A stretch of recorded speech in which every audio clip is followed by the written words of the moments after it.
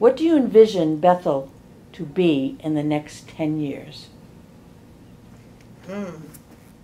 Well, if in my vision, Bethel is prosperous, but not elitist. It's affordable so that people can afford to live here, generations of people. It's going to still have its small town charm.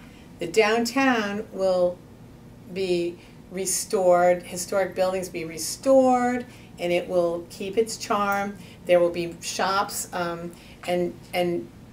the successful shops, which I think of as destination shops, like people, like Hamlin on the corner. People come from all over the place to go to Hamlin Motors and, you know, look at those motorcycles. We need to have more destination shops. I think that we will expand the area around the train station. I hope that we will get more service to Grand Central Station in the years ahead. I think that we will be a much more, what do I want to say, a community that's more integrated.